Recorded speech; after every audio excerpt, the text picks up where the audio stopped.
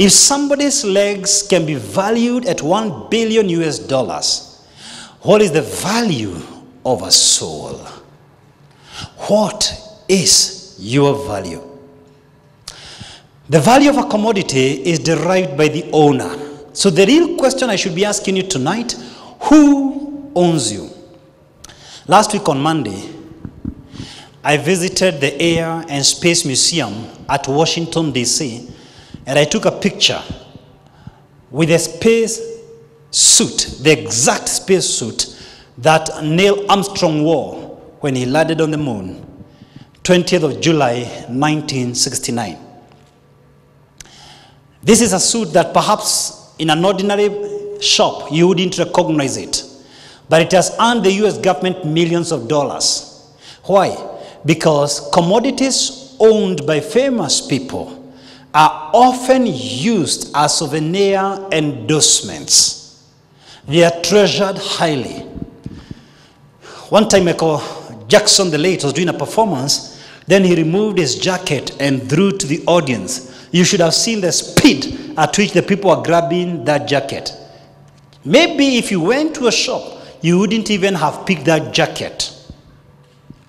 But now because it's worn by a famous person, the value goes up. So the real question is, who owns you? You know, in the creation story, we see God creating everything through the spoken word. When it came to your chance to be made, he fashioned you with his own hands.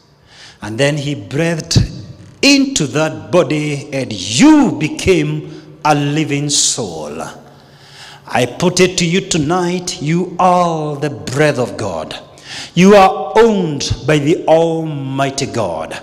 You are priceless. There's nothing you wear that gives you value.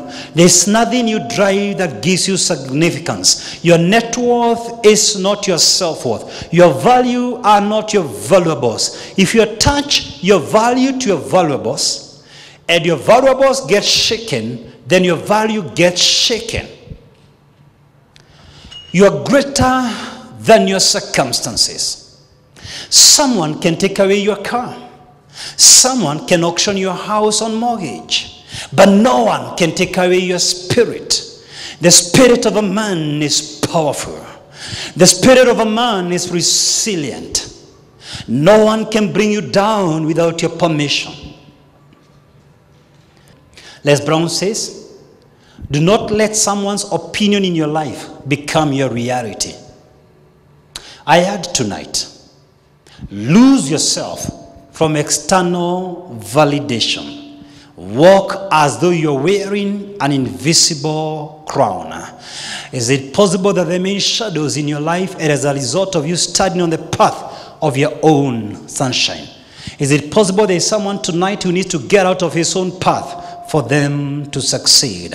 Believe in your own ideas. Believe in yourself because God believes in you. Step number 2.